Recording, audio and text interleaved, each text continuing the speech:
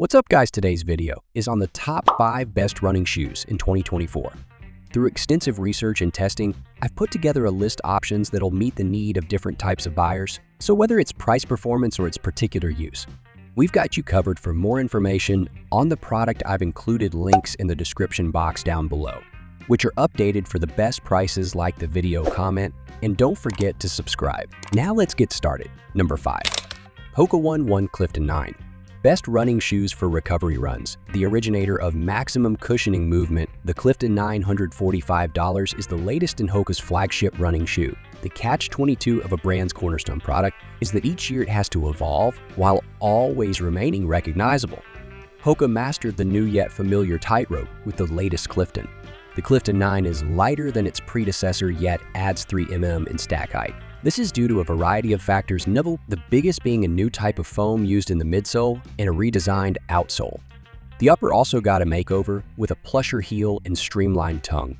The result is a shoe that leans into the max cushioning, swallowtail design Hoka has long pioneered. Lighter and more responsive than the previous version, the Clifton 9 performs ideally on recovery runs, but still has the capacity to move with some speed when necessary. Hoka cushioning provides relief, especially on high mileage weeks, and the redesigned knit upper adds more comfort to an already comfortable shoe. Number 4. Saucony Endorphin Speed 3. Carbon fiber shoes are great and all, but wow, are they pricey? If the thought of dropping $225 plus for a pair of running shoes makes you cringe, this Saucony Speedster is for you. Priced more in line with premium everyday trainers than carbon fiber shoes, the Endorphin Speed 3 $170 features a more flexible nylon plate that spans the full length. It's a bit more forgiving than stiffer carbon fiber shoes, making it more versatile and suitable for a broader audience. There have been a few updates for the third iteration that make it a slightly smoother ride. It still features a generous dose of Saucony's high-energy Type U PUR and PB midsole. The ride is certainly playful and fast, and that fun feeling isn't reserved for fast paces. Even when we were clipping away at more moderate paces, we found the ride smooth. A fully redesigned engineered monomesh gives it better breathability and lockdown.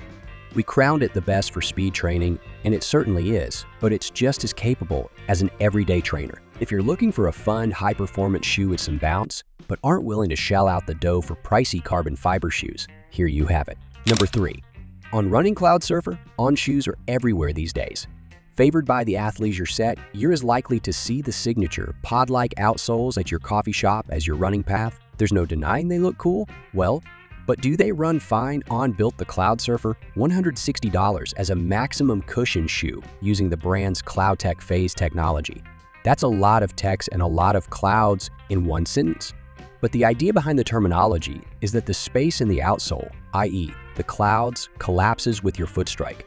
In theory, this delivers enhanced cushioning and a smoother, more efficient transfer from heel to toe. Our tester found that this resulted in a shoe that cushioned well, but felt firmer than other maximally cushioning shoes like the Hoka Clifton. The foot feels cradled, but less speed is sacrificed. Another factor here is the rocking design of the outsole.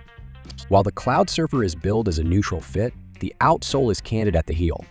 This design enhances the rocker feel of the shoe, moving the foot from heel to toe with extra efficiency. The Cloudsurfer's heel-to-toe rock and the nature of the compressing outsole also mean this shoe is purpose-built for running, but does not perform well in cross-training scenarios. The knit upper is lightweight and comfortable, but our tester found the tongue to be strangely short. This was most evident when switching between shoes for head-to-head testing, and while it didn't noticeably affect performance, it required tighter lacing than other shoes on this list. Number 2. Brooks Glycerin 20 GTs.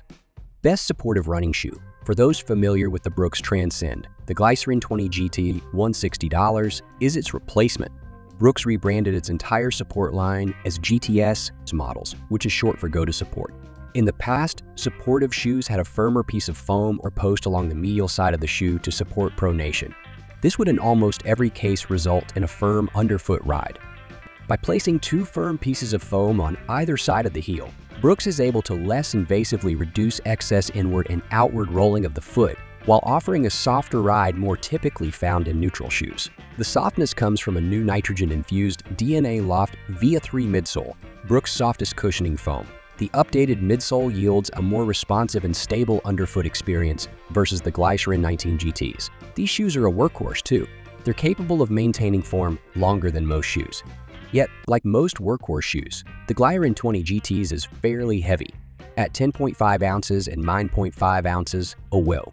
You might want a lighter shoe for speed work and races, or for those runners who require a supportive shoe, but are tired of the firm persona of most supportive models. Look no further. The Brooks Glyron 20 GTs will feel like a slice of heaven while still giving you the support you need. Number 1. ASICS Gel Nimbus 25 Light Shell.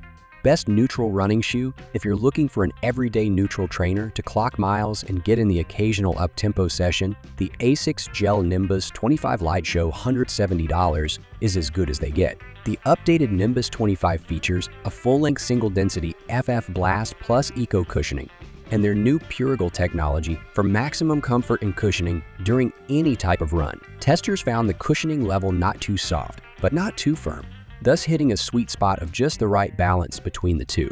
Typically with this much foam underfoot, you lose some sensitivity, but not with the Nimbus Elite 3. Our testers found the shoe to be fairly flexible, moving well with the feet and allowing them to react. Coming in at 10.3 ounces for men and 9.1 ounces for women, it's surprisingly lightweight for such a cushioned and well-padded everyday trainer. While the steep Tim heel drop may not be for everyone, particularly forefoot runners, the steep ramp provides added support under your heel as you start to fatigue. While aesthetics doesn't affect technical performance, this is certainly one sharp-looking trainer.